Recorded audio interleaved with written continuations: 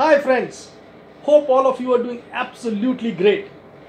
You are watching your favorite show, The PEP Talk, with your favorite trainer, mentor, host, guide, Mr. Nag, Brother Nag, Sudeep Nag, Captain Nag.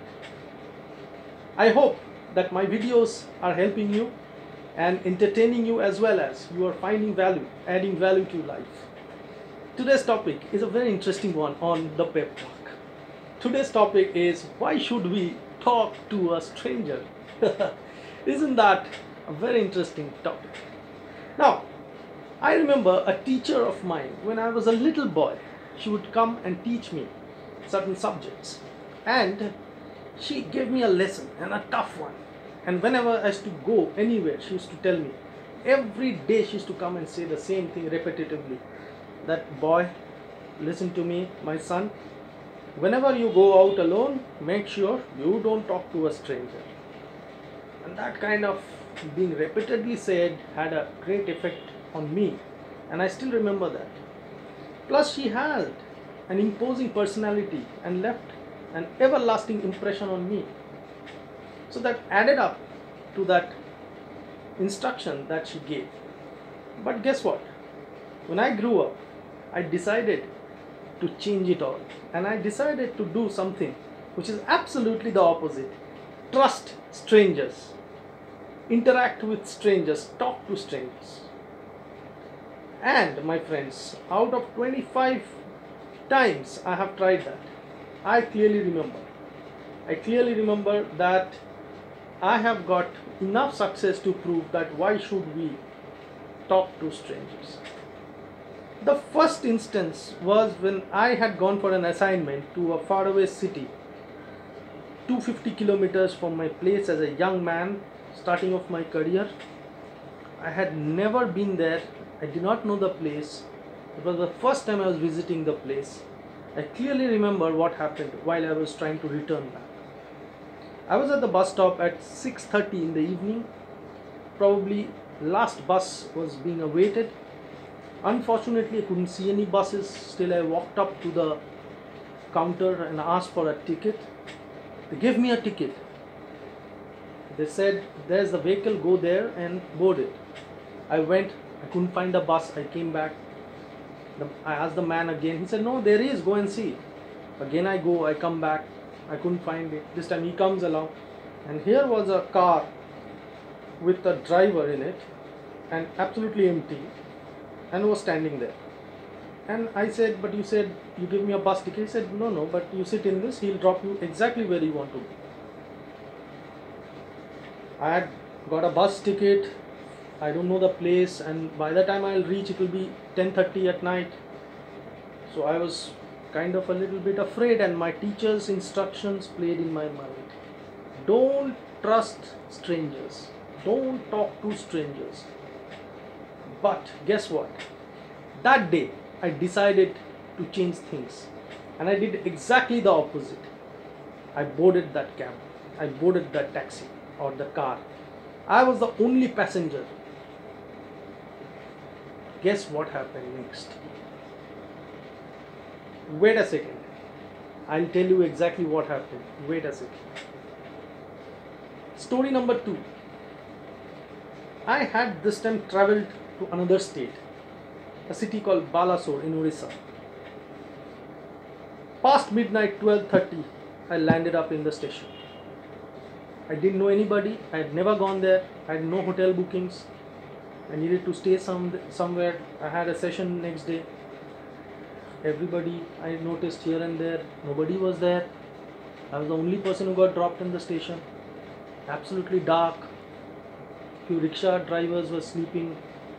There was one rickshaw driver who was half drunk, and he came up to me and offered me that he will take me to a good hotel.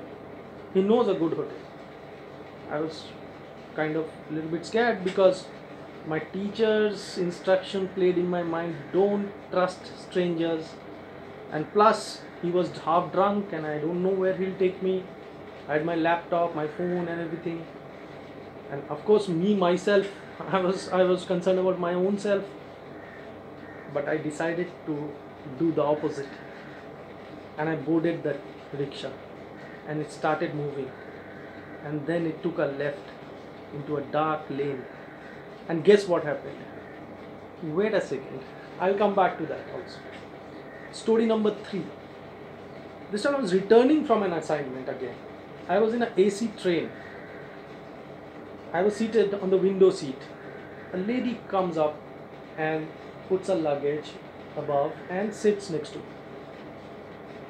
She was in her 50s, and she had a bandaged up neck and a broken arm, and I could see she was struggling with her luggage and everything. She sat. We started speaking, we started introducing each other. After a while, we exchanged our email addresses because my teacher's instruction, don't trust strangers, so we didn't exchange phone numbers. After some time, the station arrived, Howrah station. I got down, she also got down. She started fiddling with her phone. Later she called me and said, I'm not able to book a cab because some problem with my phone. And I found out that she stays somewhere nearby where I was to be dropped. So I booked my cab, and she wanted to travel with me and get dropped, and then I would go back home. My teacher's instructions started playing again, don't trust a stranger.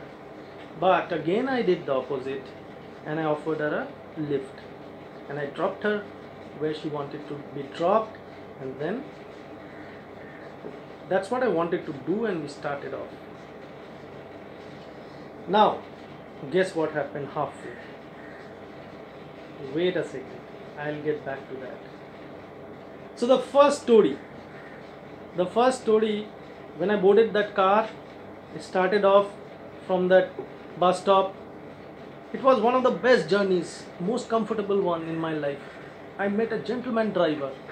He was so polite, so comforting, and till now he's become a good friend, and he drove it so well, and he dropped me 15 minutes earlier, and in fact it gave me a home drop. I couldn't believe, and still I have his number and I'm in touch with him. That changed my mindset about strangers. In the second story, that rickshaw puller took me to one of the most comfortable, best, well trusted, renowned hotels somehow, and that night I had a very sound sleep, and thanks to that man I could do my assignment well and come back. Once again, the fruits of trusting people. And the third story, where I wanted to give her a drop, I did give her a drop, did return back home.